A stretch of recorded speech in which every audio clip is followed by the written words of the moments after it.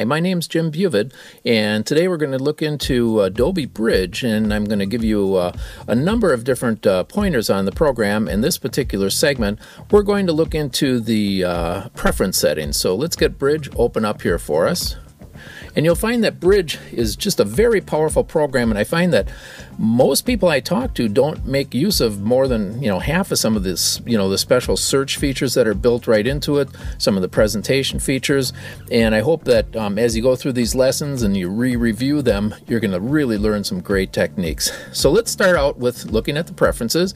I'm just going to go up on top here. Number one is just take a look at camera raw preferences. Very often people wonder how they can open up JPEG images, using Bridge and have it open up in Camera Raw, because as you'll find in one of our other videos, Camera Raw has an amazing amount of capabilities for brightening, sharpening, clarifying, doing all sorts of, color adjustments with images, and this is all very easy to work with once you kind of see it presented. Well, down here under JPEG TIFF handling, if you set it to automatically open all supported JPEGs, now the next time you click on a JPEG, it's going to open up. And same thing with TIFFs.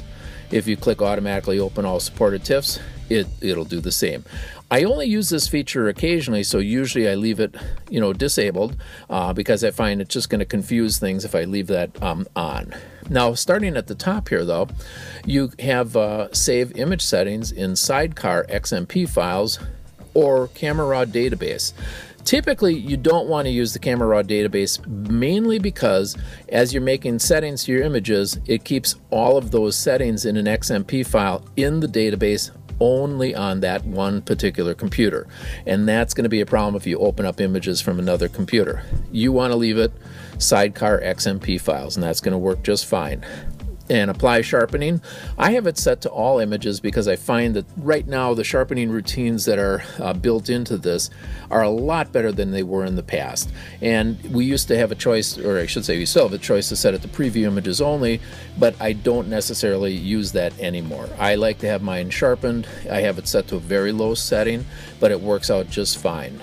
And some of the default image settings, generally I don't like to have things done automatically to my images, so the only thing I have set is just the auto grayscale mix when converting to grayscales, but I typically am doing that in Photoshop anyways. Now down here under Camera Raw Purge, you can actually clean out some huge amount of files that most people don't realize are accumulating on their computer. Here I found mine is set into a location of user, my name, library, cache, and under Adobe Camera Raw, you're going to find a folder that has Camera Raw cache files.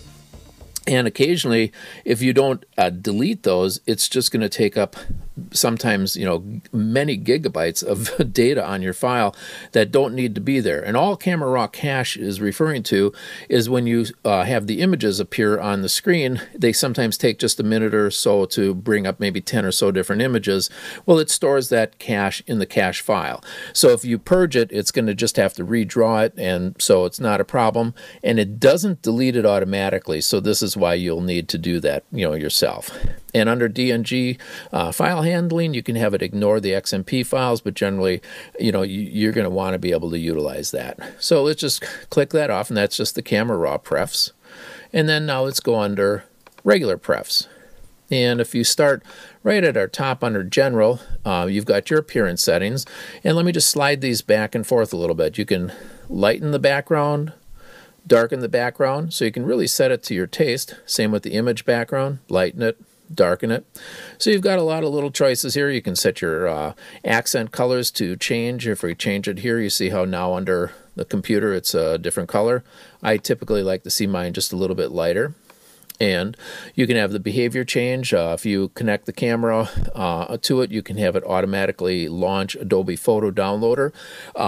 Some people make use of this. I personally don't use it as much as some people I know. It depends on your workflow and how you like to work on the images. Same with double clicking. You can edit it in Camera Raw. I typically don't like to do that. And then for looking at your favorite items, you can turn on these particular ones here.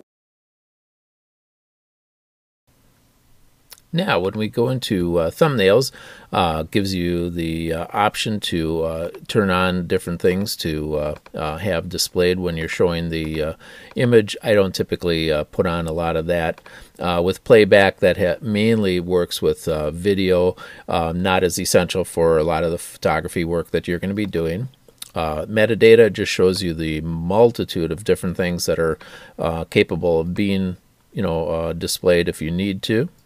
Keywords, once again, you can put keywords on your pictures, and I'll show you with labels as well.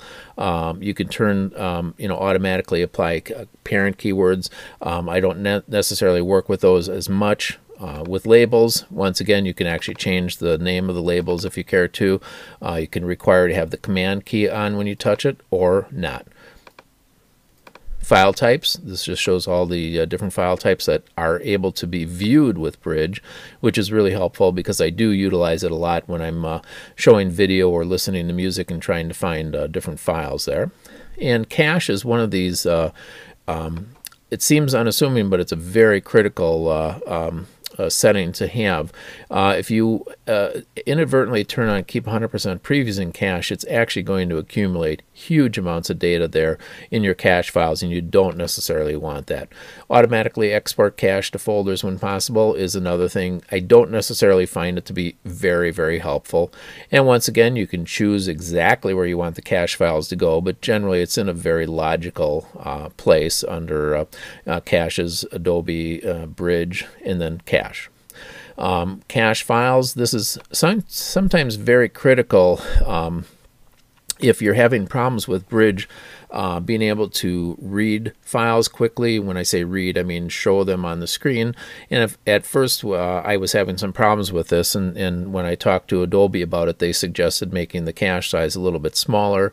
Now that I've got a lot more RAM in my machine and I have a much, much larger hard drive, I was able to put this up, and I did find that it worked a little bit smoother.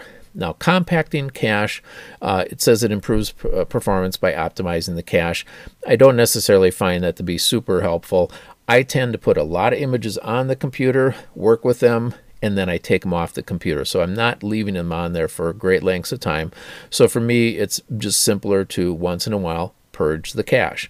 And be aware you're not erasing or throwing away any files other than the actual image file that comes up to show it on the screen. And basically a cache just keeps it there so it can show it faster the next time you happen to view it. So if you throw it away, each time you go back to the folders, it's going to take just a little bit longer that first time to show them. But once it's built into cache again, it's going to be working just fine. Startup scripts, generally I just leave them set the way they are. Advanced, you can have Bridge startup at login, and I used to do that all the time, but occasionally I found that it doesn't necessarily have to be there. I'm working on a lot of other projects as well. Generate monitor size previews is very dangerous to have turned on because it can create just monster files that are just building up in your computer. Generally that's just used if you're going to be showing a few images and you want them to be screen size, and you're going to show them frequently, but you're not going to be showing lots of different images. That would be the one time you might want to use that. And using software rendering is, I would leave that off. You're not going to gain any advantages with the new version of Bridge. And output, generally I just leave it set here with the multi-bit file names for ASCII. It's generally helpful with some of the files that I send up for viewing on my website. And when you close that, you basically have the major preview settings, set here.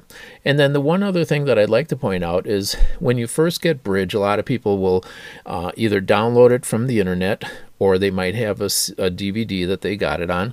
And frequently when you get it, it's probably several months old, and it might be not the most current version. So if you go down to updates and you click on it, you'll frequently find that there are updates. In fact, just before I started recording this, I found that there were two major updates that were over 100 megabytes each for Bridge and for Photoshop. So now it just shows that I'm up to date and I'm all set. And that's the end of this particular segment.